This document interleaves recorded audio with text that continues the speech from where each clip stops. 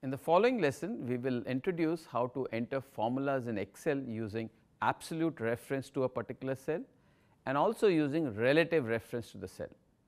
We will also introduce functions or formulas to calculate the maximum of a data range, the minimum of the range, to count the number of data elements in a particular range, to selectively count the number of data elements, and to use the power function in Excel, which is raising a number to a particular power.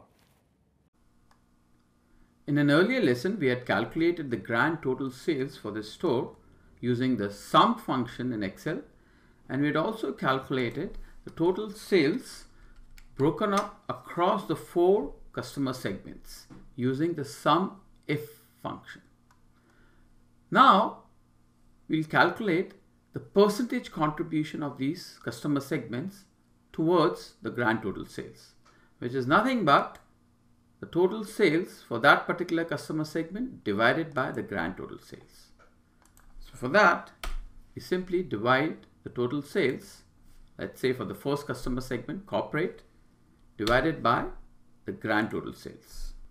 We can also change the format of these numbers by selecting these numbers, right click, format cells, choosing a percentage format with 2 decimal places. Now, to calculate the percentage contribution for the other segments, the home office, consumer, small business, we can copy this formula for these other segments. So we do a copy. However, notice what happens if we copy and paste the formula. We get an error there. Why do we get an error? If you notice, the formula that has been copied, the numerator refers appropriately to the total sales for home office, but the denominator now has incremented, and rather than referring to the cell E8409, it refers to the cell E8410. So to prevent such kind of incremental copying, what we need to do is to go back to the formula, our original formula, and make some changes in the denominator so that when this formula is copied and pasted, the denominator always refers to the particular row, which is row 8409. Or in other words, we need to fix the row so that when this formula is copied, the row is not incremental. So we fix the row by putting a $sign in front of the row. So now, if we copy and paste this formula, the formula has been properly copied, and the denominator, notice, is referring to, rightly is referring to the cell E8409. And this can then be copied for the other 2 segments also. So that's the contribution of these various customer segments towards the grand total sales.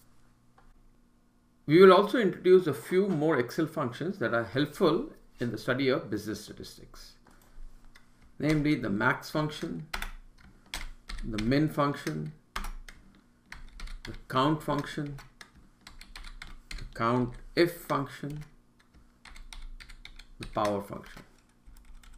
So the max function, as the name suggests, calculates the maximum of a particular range.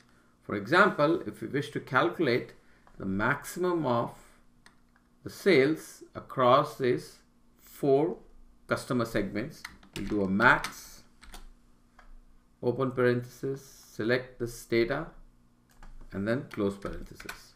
So it will give you the maximum sales among the set of those 4 sales.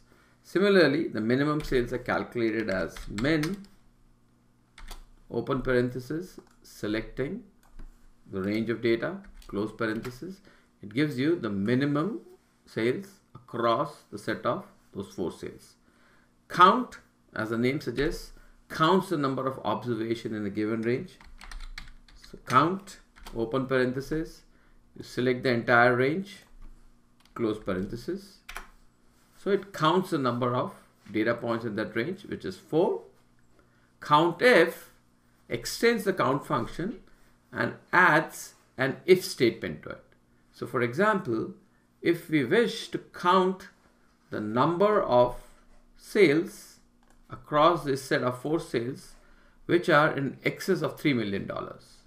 So we will do is equal to COUNTIF, open parenthesis, we need to specify the range first. The range is the set of these 4 sales, comma, then we need to specify the criteria.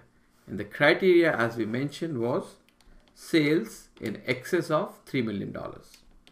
So we do apostrophe greater than 3 million. Close apostrophe and close parenthesis.